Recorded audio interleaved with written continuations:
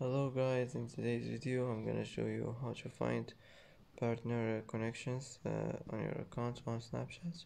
Easy and quick.